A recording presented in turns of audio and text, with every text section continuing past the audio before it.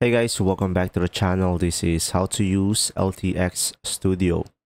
So first thing, go for LTX.studio and this will be their homepage.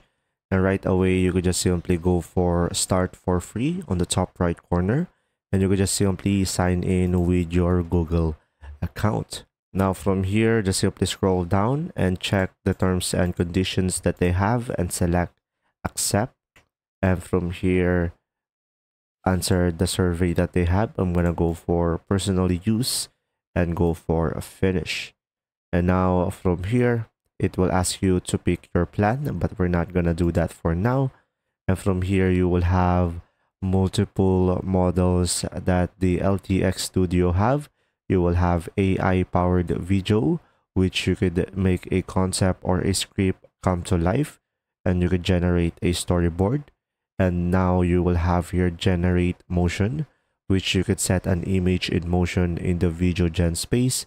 And you will have here generate images, or you could go for a blank storyboard, which you could craft your story shot by shot over here, as you can see. Or what you could try to do is create an actor.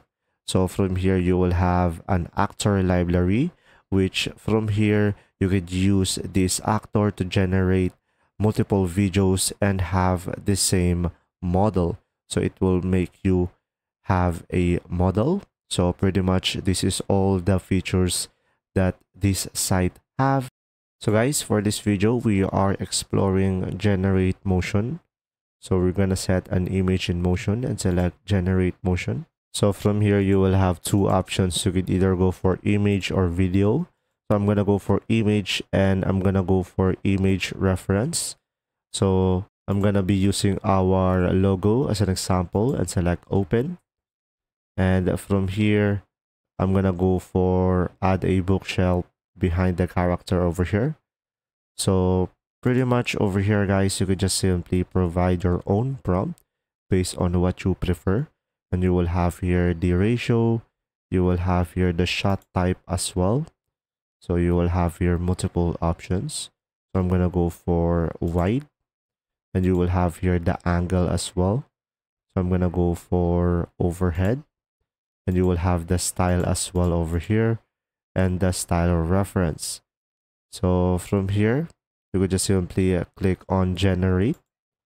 And from here, as you can see, we have a much better logo, as you can see over here. So now from here, we have three samples. So for example, I like this one over here, and we will have an option here, create video. So select that. So guys, from here, I provided a prompt, make it smooth, and you will have here the aspect ratio, and you will have here the video duration, and you could also have a sound effects, and you could have here the motion intensity, and you could just simply select generate. And so far, this is what I have generate, and I think everything looks good, and pretty much that's it. And once you like a specific video, you would just simply select download over here, and you should be able to download the prompt.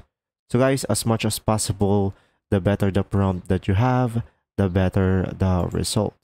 And that's simply about it. I hope this video helped you understand more. Thanks for watching.